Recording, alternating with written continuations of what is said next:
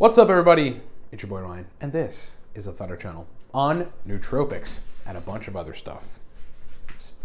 Something's on my sandal here. Hold on. Thanks for being with me. So look, I want to talk about the Mediterranean way of eating. I've been doing it for just about 3.5 weeks, and I've noticed 4 or 5 major substantial changes in kind of the way that my body responds to it versus how I was eating. I'm going to explain how I was eating. I'll explain what I'm doing for the Mediterranean diet, down to the foods, and try to quantify and understand exactly why some of these positive changes are happening. In the meantime, it supports this broadcast a couple of nootropic products. Number 1, Cortex Stack, powerful pre-made nootropic stack. I mean, look, if you want verbal fluency, mental energy, the drive to work, like it should have been called gear, get you into gear. Buy Cortex, do it at livecortex.com or do auto ship, which gets you Cortex shipped to your doorstep every month for the same price at the same time. There's nothing you have to do after you set up auto ship. Do that at livecortex.com. If you're new to nootropics, Nootropics Ground Zero, best option to teach you the ropes, to get you in the place where you understand how to use, stack, and adjust nootropics to get good results. It's a video course. Get it at livecortex.com. A little more advanced on the nootropic side is the Nootropics Masterclass. It's another video course that I created, take you to the 6-year plus mark. So if you're in a couple years but want to really ascend pretty quickly, get the Nootropics Masterclass. If you are a guy that has sexual function that could be better or is terrible or is okay but just needs to go to the next level, we just launched the Male Sexual Rejuvenation Program. It's many, many years of me diving into what really makes, as a guy, the sexual function system work, and then really, really tailoring protocols to fully optimize it.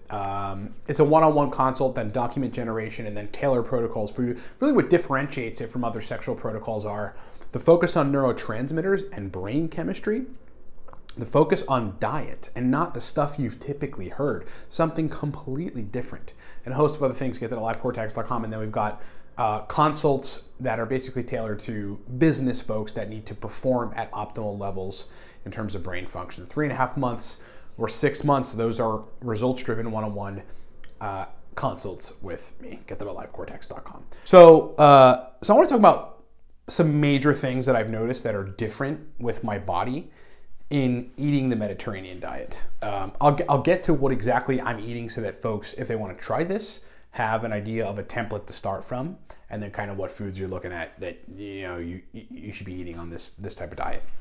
So number 1, I have been dealing with for 6 or so years, 7 years call it, LPR, which is basically a non-acidic pepsin-based reflux. It doesn't happen every day. But it'll happen if I either eat too much or if I eat certain types of foods. But there's a supplement regimen, a very simple one, that I use to combat it, to where I basically haven't noticed it for many years. It may pop up every now and then, but it's really never an issue. So I really never paid it all that much attention, with the exception of a small stint where I tried to aggressively biohack it with tannins and a bunch of other things. So we're talking about Archaeobacter in the small intestine. This happened, by the way, from keto and not feeding and getting the right carbohydrates to the right areas, particularly the large intestine, to maintain a homeostasis of sort of a gut microbiome, right? The ecosystem of the small large intestine. Since eating Mediterranean, the supplements that I take, which are a few at nighttime, once a night, when it's happening, I haven't had to take as much. I've had to take substantially less of those supplements, and that's significant. What exactly is happening there? Probably because there is a lot of specific types of carbohydrates in this diet that are able to pass through the small intestine, even feeding the Archaeobacter, but ultimately ending up in the large intestine, where the ecosystem then gets changed there, which reflects on the ecosystem of the small intestine. So that's what I think is happening. So overall, the root cause, SIBO, Archaeobacter-based, methane-based SIBO, is being dramatically aided in a negative way as far as it's concerned from this diet. Very, very interesting stuff. Number 2, my energy throughout the day has always been like really good for the last like for as long as I can remember, right? It's like I wake up and I'm pumped to wake up and I go and engage in whatever I'm going to do, and I kind of don't lose energy like at periods of time throughout the day like folks do. I just feel good pretty much all the time. But eating the Mediterranean diet, there's a different echelon of like my ability to focus on things or do things for long periods of time without the presence of chemical modulation on the neurotransmitter side. So in other words, there'll be days where I don't take any nootropics at all, but that I function just like I took nootropics as far as brain performance goes and brain endurance goes. This is really, really interesting to me, and shows that there's likely a degree of micronutrient absorption and uptake, and then distribution and usability that is happening in this particular diet that I couldn't achieve with just nootropics, and that I wasn't getting in my previous diet, which by the way was very random. It was healthy, but it just wasn't a very specific diet like the Mediterranean. Again, I'm going to get to the foods in just a sec. So the next thing that I noticed, my vasculature, okay? I'm very conscious of like my microcirculation, and there's various ways that you can sort of gauge how functional it is or what status it is in. Like laying on your arm for too long. How long does it take for it to go to sleep? That has to do with microcirculation. Your complexion, right? What your skin looks like. That has to do with microcirculation, among other things. Your general sort of waking, walking energy throughout the day has to do with microcirculation, right? It's the efficacy of the flow of your blood in your body. And eating this way seems to have dramatically changed my microcirculation in a positive way. Not that it was bad, but again, it's a noticeable difference. So my brain energy is just different. My complexion is different. When I do cardio, I feel different. I feel stronger. I recover faster. And look, I mean, it's not uber substantial, but it's noticeable enough for me to make a video about it and be excited about it. Next thing, I sleep better.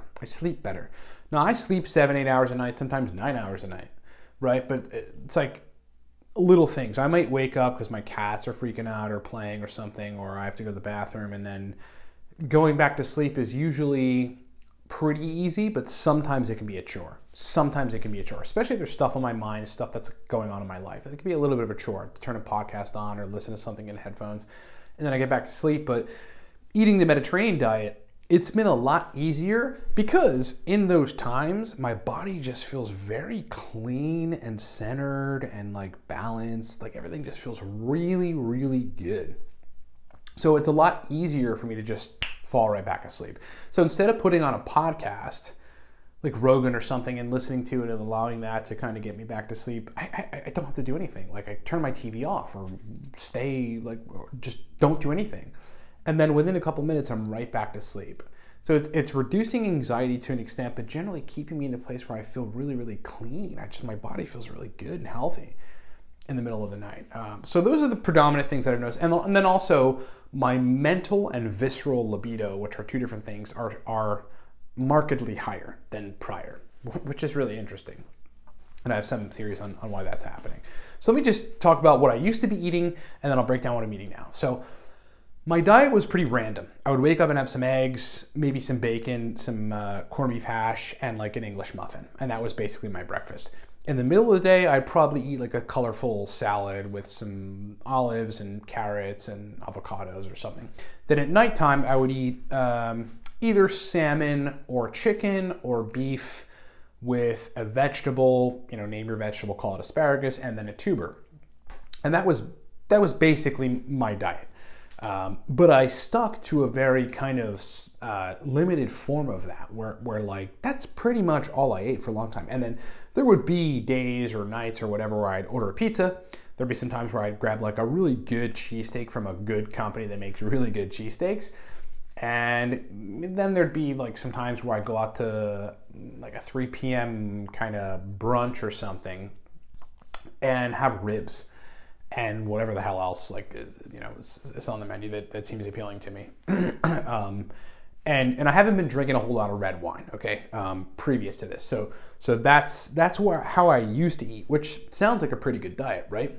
Pretty okay diet, right? You know, good enough to function pretty good, getting my macro and micros, having them pretty balanced, etc. But the way that I'm eating now is profoundly different from that, and that's what I'm attributing to all these major changes. So let me just lay out, you know, kind of what a typical day looks like. So the one deviation is I am eating eggs in the morning. So I'm eating 2 eggs.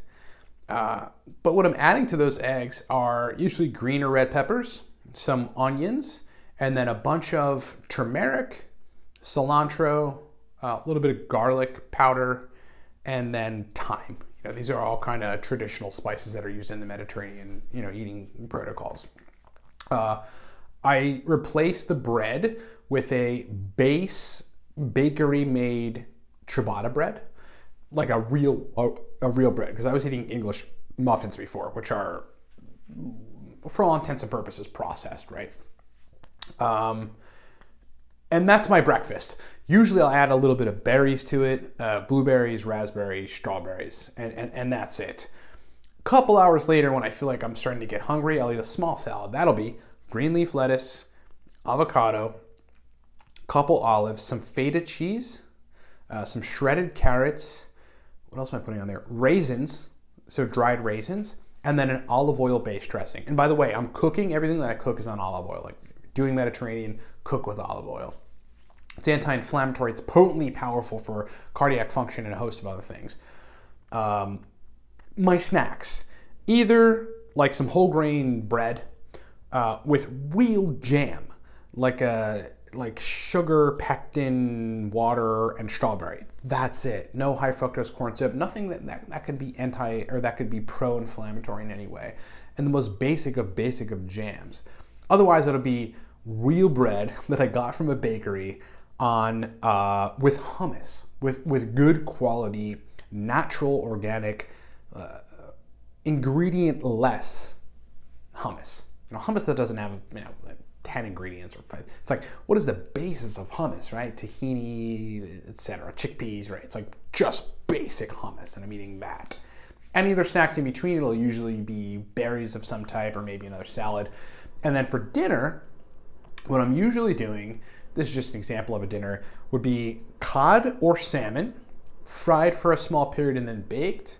And then on the baking pan will either be sliced potatoes, some green peppers, some onions, and maybe a little bit of chopped cauliflower. And then on top of that will be turmeric or cumin, thyme, cilantro, garlic powder, maybe a little cinnamon, spices, a lot of spices.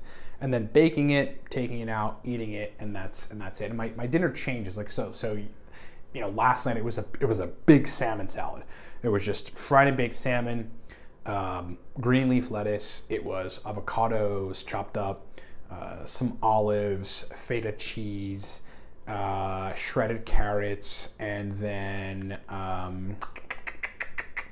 arugula over the top of it, and then an olive oil based dressing. And it was just like super tasty and super awesome. And sometimes I put spices on that too. You know, I change my dinner.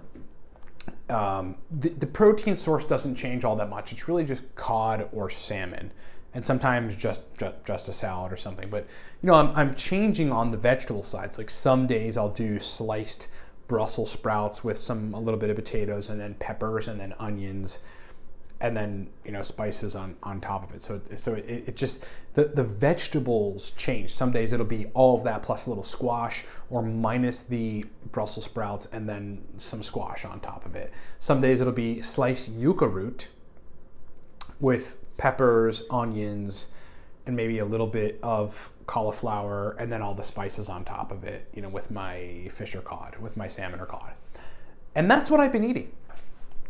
At nighttime, after dinner, because I don't like to drink alcohol with dinner, I'm drinking a Cabernet Sauvignon, 2 glasses, right? If it's a Friday night or Saturday night, if there's like nothing going on the next day, I may escalate to like 3 glasses or something, but it pretty much stops there because that's my limit on wine. And alcohol generally, and you have to know your limit on that.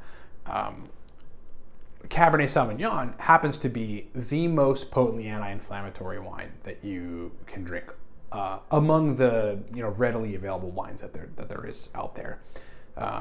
So it's also somewhat of a blood thinner and kind of helping your blood flow better. It's binding to the benzocytes on the GABA A receptor.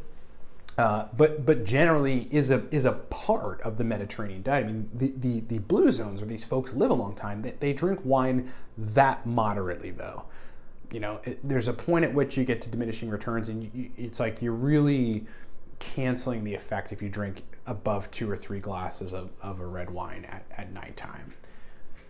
That's basically it, okay? So it's improved my energy, and it's improved my microcirculation, it's improved my libido, it's improved my sleep, it's improved my digestion in a way that's actually noticeable, which is just really fucking cool to me.